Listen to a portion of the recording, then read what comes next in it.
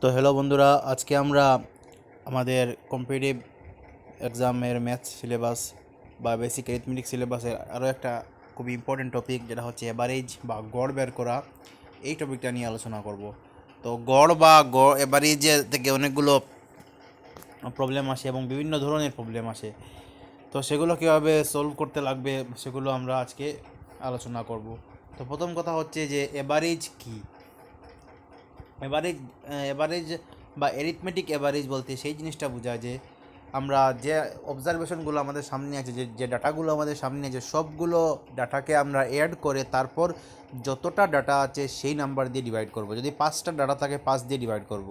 যেমন 3টা ডাটা, যদি 5টা ডাটা থাকে এরকম যে 12, 14, 15, 19, 20, তো এই 5টা নাম্বারসকে আমরা অ্যাড করলাম। অ্যাড করে যেহেতু এখানে 5টা নাম্বার আছে 5 দিয়ে আমরা ডিভাইড করবো। এরকম আমরা অ্যারিথমেটিক এভারেজ বের করি।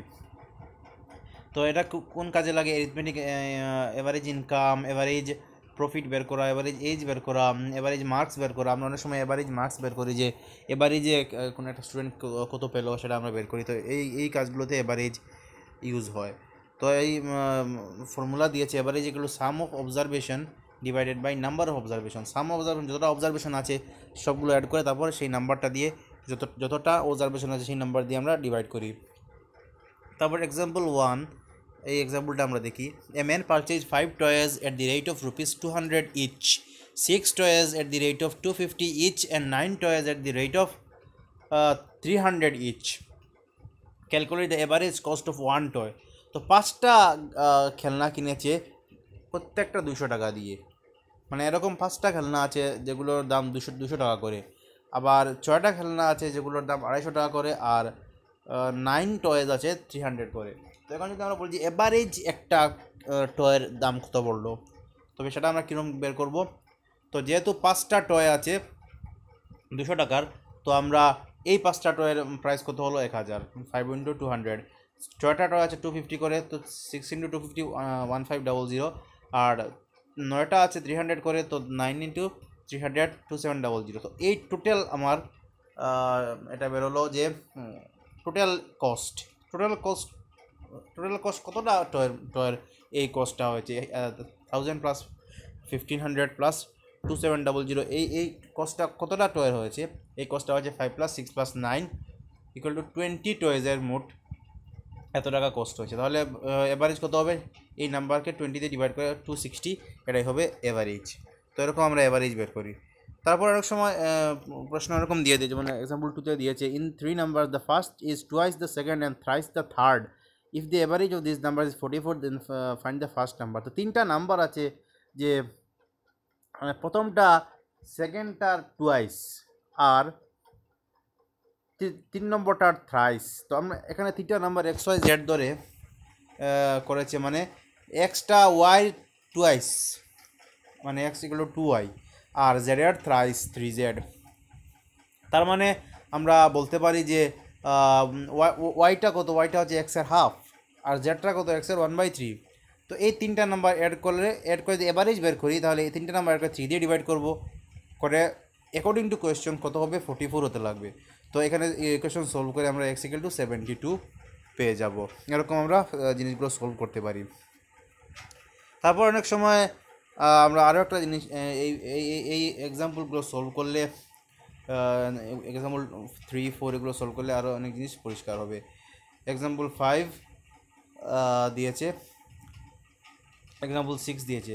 তো একটা ইম্পর্টেন্ট জিনিস, সেটা হচ্ছে ওয়েটেড এভারেজ। ওয়েটেড এভারেজ মানে if 2 or more numbers whose individual average are known, then combined average of all these numbers of all the groups is known as weighted average। মানে individual average জানা আমার, যেমন 5টা গাড়ির দাম গড়ে 200 টাকা, আরও 3টা গাড়ির দাম বা পুতুলের দাম গড়ে 150 টাকা। তখন আমরা এভারেজ কীরকম বের করি? তখন আমরা এই ফর্মুলা ইউজ করি। এই ফর্মুলা ইউজ করে আমরা এভারেজ বের করি। তো যদি আমরা 2টা দিয়ে বলি, ফর্মুলাটা এরকম হয়, n1 a1 + n2 a2 divided by n1 + n2। মানে 5টা খেলনা, আর এভারেজ হচ্ছে 5টা খেলনার 50 টাকা করে। 4টা পুতুল, এভারেজ হচ্ছে 45 টাকা করে। তখন আমরা জিনিসটাকে এরকম লিখবো যে 5 × 50 আর 4 × 45 করে অ্যাড করবো উপরে আর নিচে 4+5 মানে n1+n2। তো দুইটা দিয়ে ফর্মুলাটা এরকম হয়, যদি নাম্বারস অফ এরকম থাকে তাহলে এই ফুল ফর্মুলাটা আমরা ইউজ করব। এরকম আমরা ওয়েটেড এভারেজ বের করতে পারি। তারপর এভারেজে অনেক সময় এরকম দে যে এই এক্সাম্পল 8টা ইউজ সলভ করলে আমরা অনেকটা ক্লিয়ার হবে যে average weight of 29 students in a class is 48 KG.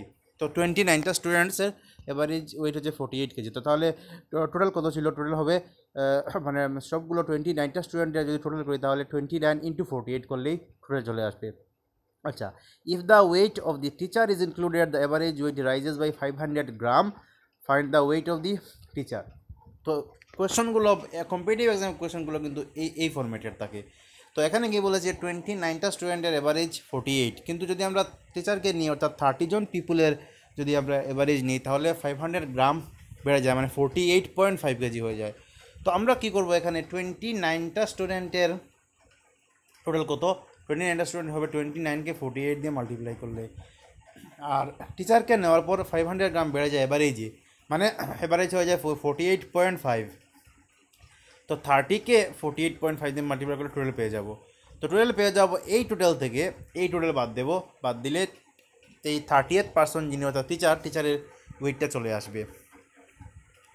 তো ফর্মুলা হিসাবে জিনিসটাকে লেখা যায় যে সাম of the quantities added, change in number of quantities into original average plus change in average into final number of quantities. মানে weight of teacher কীরকম বেরিয়েছে? 1 × 48 plus 0.5 × 30, মানে আগে ছিল 48 ওয়েট, তারপর বেড়ে কত হয়েছে? 0.5 হয়েছে।